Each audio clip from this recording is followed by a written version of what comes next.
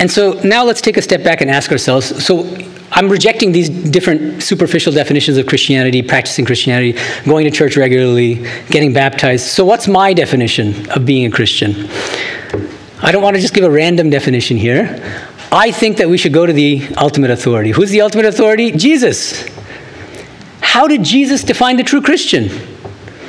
This is a question that's not asked often enough. Matthew 7:21. Jesus says, "Not everyone who says to me, 'Lord, Lord,' will enter the kingdom of heaven, but only the one who does the will of my Father who is in heaven. Many will say to me on that day, 'Lord, Lord, did we not prophesy in your name, and in your name drive out demons, and in your name perform many miracles?' Then I will tell them plainly, 'I never knew you. Away from me, you evildoers.' Therefore, everyone who hears these words of mine and puts them into practice is like a wise man who built his house on the rock." What is Jesus saying here? There's a tremendous statement. He said, just because you're calling me by my name and saying I'm a follower of Jesus doesn't make you a follower of Jesus and doesn't make you a true Christian. Do you understand my teachings? And more importantly, do you follow my teachings? Do you try to put my teachings into practice on a day-to-day basis? That and that alone is a true criterion of whether you are a true Christian. Jesus himself says it, and I think this is the best definition of being a Christian and practicing Christianity. Isn't this the whole point of Thomas à Kempis's Imitation of Christ? We should literally, as true Christians, try to emulate the life of Jesus. Live as he lived. Try to live up to his teachings, which are very, very demanding. What are those teachings?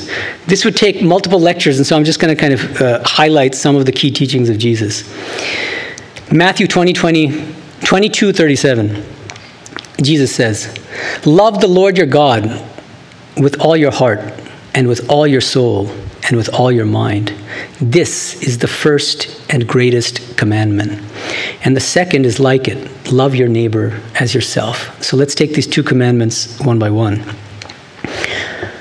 In Vedantic terms, Jesus' most fundamental commandment was to try to love God, cultivate bhakti. What did Sri Ramakrishna do and what did he teach? Exactly that. One of the greatest bhaktas who ever lived. And he taught that the goal of life is to love God. ঈশ্বরকে ভালোবাসা হলো জীবনের উদ্দেশ্য, মানুষ জীবনের উদ্দেশ্য. Some people might say, but he didn't love the Christian God. He loved Hindu gods, but when Jesus says to love God, he means himself. First of all, we don't know that. He says, Jesus says to love God. He doesn't say to love me. Of course, he says he's the Son of God, and that he's Jesus. But remember, Sri Ramakrishna did love Jesus. And he worshipped him as an incarnation daily from 1874 up to the end of his life. But the deeper point here is that, but Sri Ramakrishna will deny that presupposition, that there's a difference between the Christian God and the Hindu God. That's the whole point of his teachings, that God is one, but different religious practitioners call that same God by different names, worship him in different forms. It's one God. Now, then you might say, well, Christians believe that Jesus was the only incarnation, whereas Sri Ramakrishna believed in multiple incarnations. Hindus typically, yada yada hi dharmasya glani bhavata, means Hindus believe that whenever there's unrighteousness, God will incarnate in human form. And so isn't that a conflict? First of all, Jesus never says that he's the one and only Son of God, and that he's the only incarnation. That's a dogma that developed centuries later. That's an important thing to keep in mind. And secondly, many Christians themselves reject the idea that Christ was the only incarnation. And some of them go so far as to say that it's not even true that Jesus was God, but they still call themselves Christians. What's an example? There are two very prominent theologians, John Hick and Paul Knitter, who edited a volume called The Myth of God Incarnate. And another one is called The Myth of Christian Uniqueness. And they're attacking this dogma. And they say that it's because fundamentalist Christians believe that Christ is the only incarnation that we've seen so much bloodshed and violence and sectarianism and bigotry in the history of Christianity. And so we need to renounce these kinds of ideas, these fundamentalist ideas. What was Christ's second commandment? Love thy neighbor as thyself. Didn't Sri Ramakrishna practice this to a T? Sri Ramakrishna used to teach, Shibgyane Jive Shiva. You should serve others in a spirit of worship by seeing God in everyone. And didn't he do this? Swami Vivekananda went so far as to say, in one of his lectures in the West, he says that, he quotes this teaching of Jesus's, love thy neighbor as thyself, and says, there is no way to understand the deeper spiritual and philosophical basis of this teaching without Vedanta. Because it's Vedanta, and specifically how I understand it, which is Sri Ramakrishna's Vijnana Vedanta, the idea that there's nothing but God. God herself manifests as each one of us sitting in this room as everything in this entire universe, everything and everyone in this universe. It's only on that basis, only on the basis of divine oneness that we can say, love thy neighbor as thyself. Why should we love our neighbor as ourselves? Because the same God dwelling in me is dwelling in you and in my neighbor and in everyone in this world. That's the Vedantic rationale, explanation of love thy neighbor as thyself. Holy Mother says the same thing in a very simple way. Learn to make the whole world your own. No one is a stranger, my child. The whole world is your own. And of course, I can't overlook the Sermon on the Mount, some of his most famous teachings. A well-known Christian theologian named John R.W. Stott from Britain, he says he wrote a book called The Message of the Sermon on the Mount in 1973. He says the following about it. I think it's apt. He says, the Sermon on the Mount is probably the best known part of the teaching of Jesus, though arguably it is the least understood, and certainly it is the least obeyed. That last part I think is very important. What are some of these teachings from the Sermon on the Mount? Matthew 5:8. Blessed are the pure in heart, for they shall see God. It's pure Vedanta. Through spiritual practice, we purify our hearts. With what aim? With the aim of having direct realization of the divine. Isn't this exactly what Sri Ramakrishna did?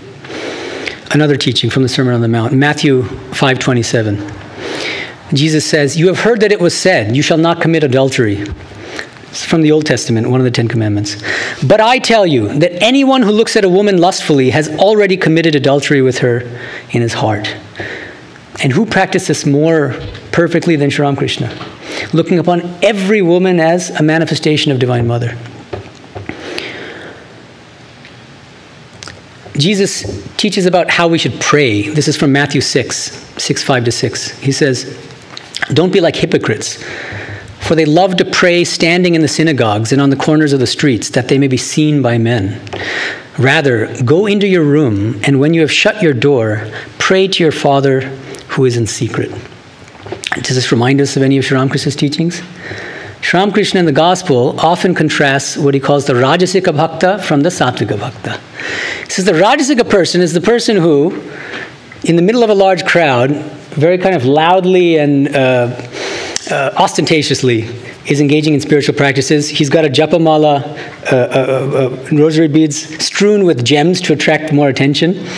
And he's praying out loud and kind of at the corner of his eye looking to see whether other people are impressed with what he's doing so that they can say that, wow, he's so pious and spiritual.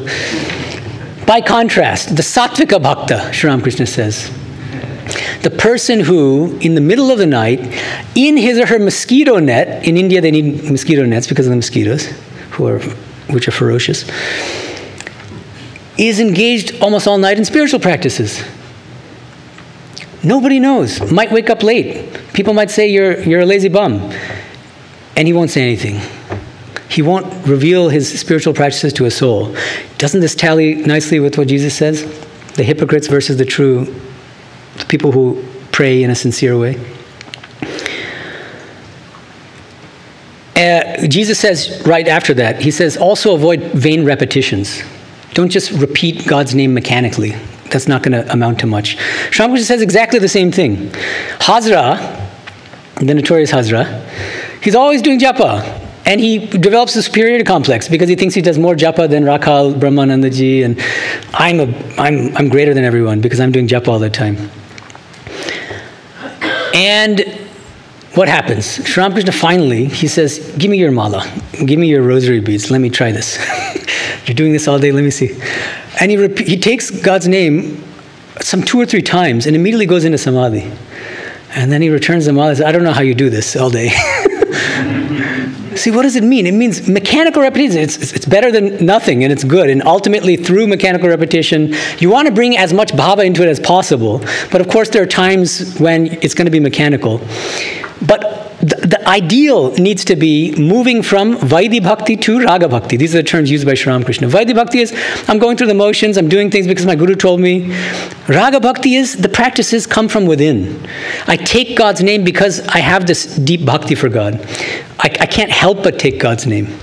It's part of my very nature. It's like breathing to me. Matthew 6:24, Jesus says, you cannot serve God and mammon. Mammon means what? Worldly prosperity, worldly riches, worldly possessions. Who is a greater renunciate than Sri Ramakrishna? Matthew 6:33, seek first the kingdom of God and his righteousness, and all these things shall be added to you. It's a very important teaching. It reminds me of something Sri Ramakrishna used to say. He says, if you keep writing 0 after 0, that number will have no value. Until you do what? Until you add a 1 to the front of those zeros. And then it becomes a massive number with a huge value. What does that mean? He means make God your first priority. Make spiritual life your first priority. Make that the basis of your life, and then everything else shall be added unto you. It gives meaning to everything else in your life. It doesn't mean that you should become a monk and everybody has to be a monk. No. Have a spiritual basis, and then once you have that foundation strong, then you can freely live in this world and do everything as worship of God and as an offering to God.